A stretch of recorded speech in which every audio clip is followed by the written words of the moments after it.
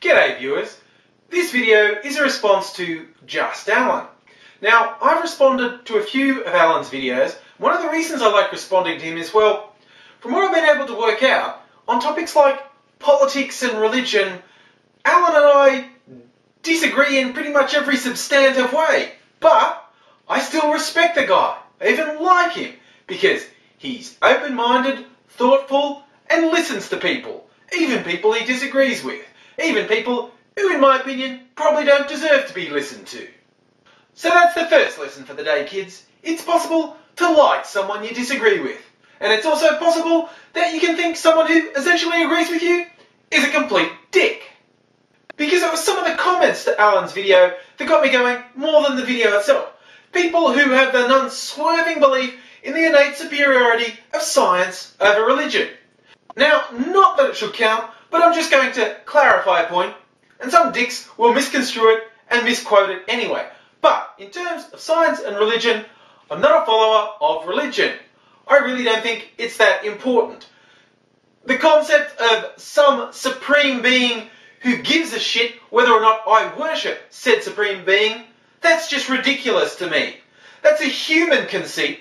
Any being that desperately needs to be worshipped and is going to punish me eternally for not worshipping them, well, they ain't real supreme in my book.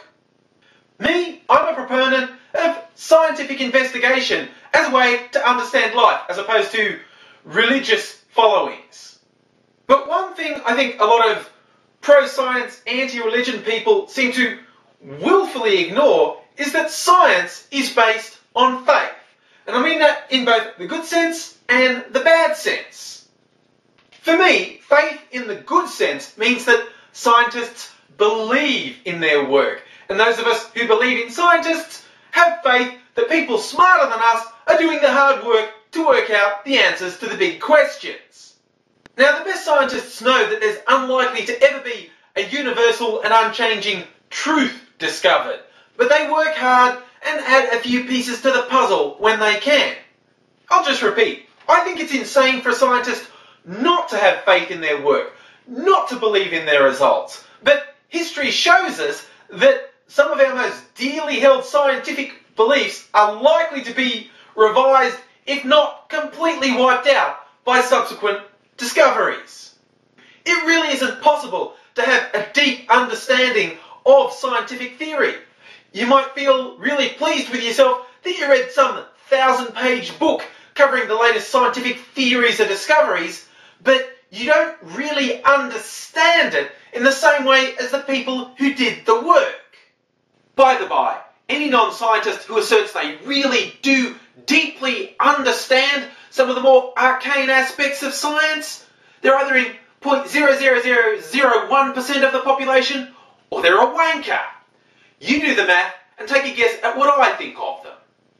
So pretty much by definition, if we say we believe in scientific principles, we believe that based on faith.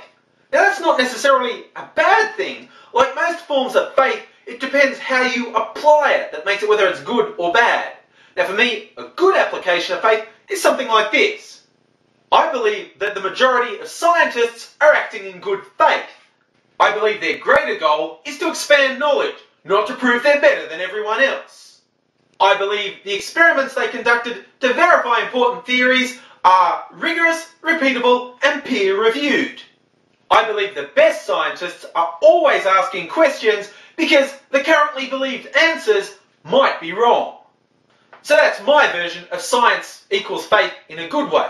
Of course, there are people who apply their scientific faith in what I see as a bad way. And really, when someone starts leaping in and saying, all science is right, all religion is wrong, belief in religion automatically makes you stupid, I almost find that amusing because these people don't seem to understand that they're falling into the same trap of zealotry that religious fundamentalists stumble into. Don't get me wrong, I'm all for aggressively fighting to keep science and religion separate. For instance, the idea that gets touted that you should teach creationism alongside evolution so kids learn the controversy, well, that's just utter bullshit. And that goes double for creationism's lying scumbag cousin, intelligent design. fuck me, just admit you're creationists. It all boils down to magic bloke in the sky done it, so just admit what you are. You shouldn't teach the controversy in science classes because there is no controversy in scientific circles regarding creationism versus evolution. Now, there's quite a bit of controversy about some of the finer points and the more twisted arcane paths of evolutionary theory, but that isn't the same thing. Trust me on this, people. If there's some discovery made that invalidates some or even all of currently held evolutionary theory, that discovery is going to do nothing to make creationism any less of a fairy story. To be fair, I understand the impulse towards scientific zealotry. If you dedicate your whole life to understanding the natural order of things in a logical, sensible way, and then you have to deal with reactionary morons trying to tear you down in God's name, why not just call them fuckwits and be done with it? My personal belief is religious fundamentalists of any stripe tend to be utter morons. Well, maybe not morons in the literal sense of being unintelligent, although some of them are really, really unintelligent. But you can't help feeling that religious nuts are really keen on crushing any form of knowledge that challenges their magic bloke in the sky done it view of the cosmos.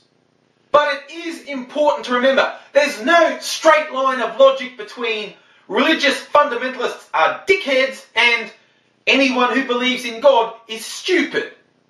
It can be comforting to think that way, but really it doesn't hold up. And likewise, saying I believe in science doesn't automatically make you a genius. Seriously, a lot of people who support science over religion are loudmouthed dickheads who need to sit the fuck down, shut the fuck up.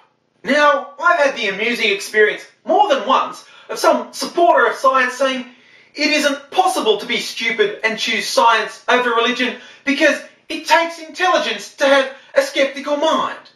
That's a really seductive line of reasoning, but I have two main problems with it. First, whenever someone uses circular logic, like, well, it is what it is because it is what it is, I get really suspicious.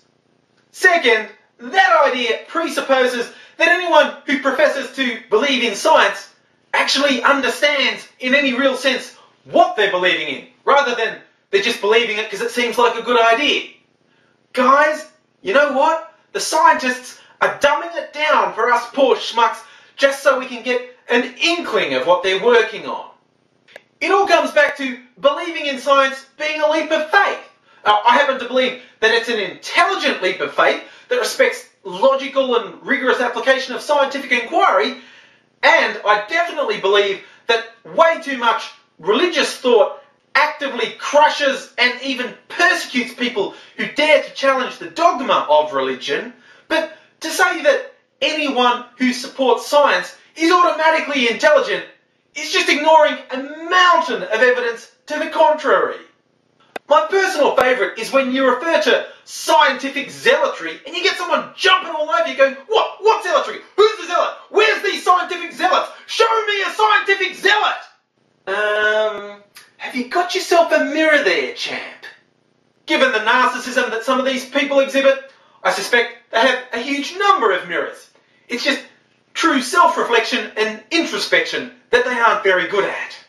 Interestingly, I've noticed you get the same result if you question zealous supporters of Israel, Apple computers, or agile software development. So the fact that I think science, as opposed to religion, is the way to discover the truth doesn't change the fact that I've made that decision based on faith. I also think science is rewarded by constant questioning, and religion, in particular religious institutions, really don't hold up very well against close scrutiny and questioning. But I also think that scientific zealots can be more deluded than religious zealots.